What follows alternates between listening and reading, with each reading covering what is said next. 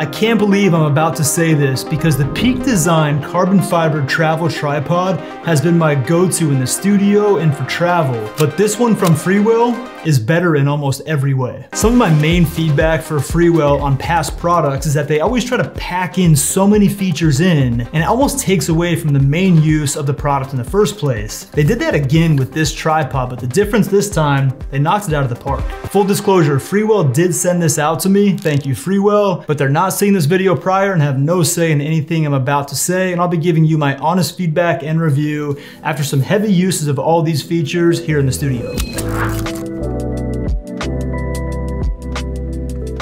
Although there are a few things coming up about this tripod that I can't wait to share with you, this ball head / fluid head has to be one of my top 3. It has your classic ball head, which is surprisingly incredibly smooth, but what you're also getting here, and this is the big one, is you're getting an actual, it's not a full-on fluid head, and to get a real fluid head tripod, they're pretty big and bulky. It's not a true fluid head, but you're getting the ability to do some pretty interesting tilt movements as well as some pans. And look, it's not a full-on cinema grade fluid head here, but I think it's pretty cool that they're able to pack in those little features there in such a compact little travel design. Not a lot of tripods do vertical well. As an example, the Peak Design tripod does vertical, but you can't really do little micro adjustments to the angle because it gets blocked by some of these little notches. The Freewell is a bit odd to get into vertical mode. There's a few ways to do it, but you can just drop this ball head here down to the side, and then you can hit your little tilt, and you can tilt this up, and now you're in vertical mode, and you can get some of those micro adjustments that you just can't get out of that Peak Design. It does take some getting used to get it into that full vertical mode, but with some practice, it's actually pretty easy. The first thing I think about when it comes to adjusting a tripod is the leg height. This one's ridiculously fast. You just twist it to unlock it, and you can fully extend pretty quickly. And one of the most important things for me when it comes to a tripod, I'm 6 feet tall, so I wanna make sure that the tripod can get high enough to get at eye level for me, and this one has no problem doing just that. And when it comes to connecting to the camera, it's just a standard twist to lock Arca Swiss style clamp to get mounted up on your camera. And later in this video, there's a few more little hidden small adjustments that you can make with this tripod.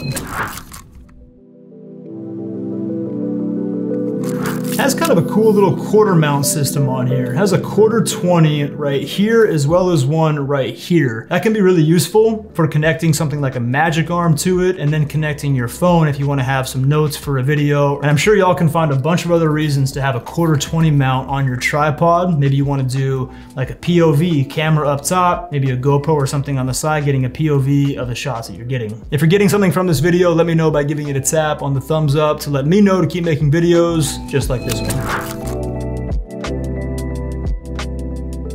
You can also put this tripod in top-down mode, and it's pretty easy to do that. We just need to loosen these 2 slots here. Just gonna loosen those. And then once those are done, we're just gonna take off the top mount here. We're gonna loosen up the actual slide there. I'm just gonna pop this guy out, and then we're gonna put that in just upside down, the exact opposite direction. We're gonna reconnect with that same little loosening spot that we did earlier. We're just gonna reconnect there. And now we have a top-down rig. I see that as a really useful little angle to be able to get when I'm out away from the studio. In the studio, I have a standard top-down shot ready to go, but being out, needing a quick angle, that's kind of cool. And if you're doing that and your legs are in the shot, maybe your lens is a little bit too wide, all you have to do is you can just widen the legs in that same little top-down situation, and they're gonna be less chance of being in the shot. It'll be a little bit lower, a little bit tighter of a shot, but you can get the legs out pretty easily. This tripod's already proven to be incredibly versatile, but we can actually make it even better. If you look for this little logo right here, you can turn this thing into a monopod simply by unscrewing that leg, and then we just take this top piece off, and we're just gonna connect this top piece to that same mount that's on the leg here. And now we have a ridiculously light and compact complete monopod that still has that same really beneficial fluid head style as well as the ball head up top. This tripod has a few little hidden features that are well thought through. The first one is this little plate that you'd obviously just connect to your camera, and that would then connect to the tripod. What this also does when you're in a pinch, it actually can be a little phone mount as well. And that same phone mount can connect right on top of the tripod. It also has this little AirTag holder, which I guess if you're somebody who loses their tripod often, that can be a fail-safe way to make sure that you never lose it. I still haven't figured out how they have made it so light. And it's a carbon fiber tripod, that certainly helps. But with everything we're getting up top out of this ball head, it's kind of crazy. Like as an example, this is my Sony a7C Mark II, which is an incredibly compact and light camera with my 20mm f1.8 very compact lens. This is heavier than this, which is crazy. It's only coming in at 1.9 pounds, so sub 2 pounds. And for the record, this one's heavier. And even though it's so light, it's also incredibly sturdy. In Freewell's video, they were mounting a 70-200 with, I think it was an A7 IV on the tripod with no issue. But if you wanna weigh it down further, maybe you're on an uneven surface or you're out where it's somewhere windy, this little hook down here is a great place to throw your backpack on it to weigh the tripod down. With it being so light, it makes it great for travel, and you can also just tilt this down and you can make it really compact to fit right in your camera bag. And if you're like 1.9 pounds, I wanna make it even lighter. You can do that. We're just gonna disconnect the same 2 screws that we did when we did the top down mode. We're gonna disconnect the ball head piece, and we're just gonna slide the center little riser out here. And then this little piece here is engineered really well, where all you have to do is just slide that in and tighten that down. And now we've made the tripod even lighter, although of course it's not gonna be able to get as high because we took that center riser out, but technically it's even lighter.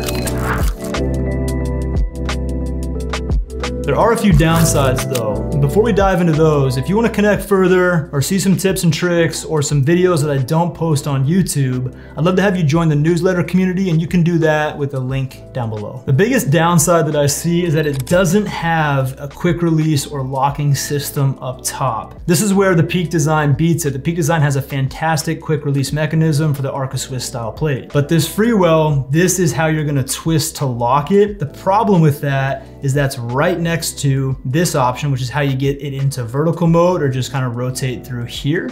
So what I'd hate to have happen, and especially because it doesn't have a locking mechanism on it, I'd hate to think that I was tightening the actual clamp to the camera via this red knob where it was still actually loose and the camera could fall out. And in my opinion, a quick release system should come standard on a higher end tripod. My gut tells me they weren't able to engineer that while still getting all the features out of like the ball head and the fluid head style system here, but it would be nice if it had a quick release and especially a locking mechanism. The other downside, there's just kind of a lot going on when it comes to adjusting everything that you can adjust here. It's got a lot of benefits to being able to do that. It does take some kind of practice and getting used to all the adjustments, but I have found that after a couple uses, it's pretty easy.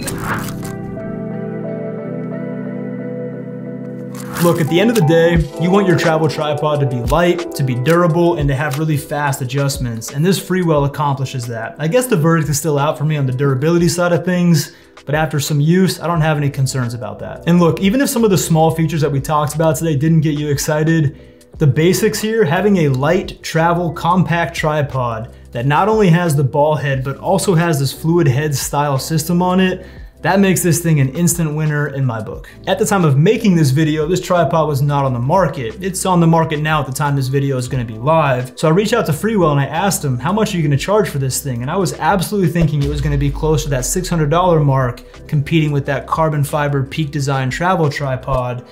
And I was shocked when they emailed me back and said it's gonna be MSRP'd at $299. And for the first few weeks, I think it's coming in at $249. That's probably gonna go up to $299, which is still a fantastic deal, packing a ton of value into the Freewell Real Tripod. Admittedly, kind of an odd name, but regardless, it's fantastic. If you've been looking for your go-to resource as a beginner to intermediate content creator, filmmaker, photographer, and you wanna level up this year, I've got your back. You can subscribe to the channel right there. We'd love to have you a part of what we have going on here. I'll see you in the next video. Take care.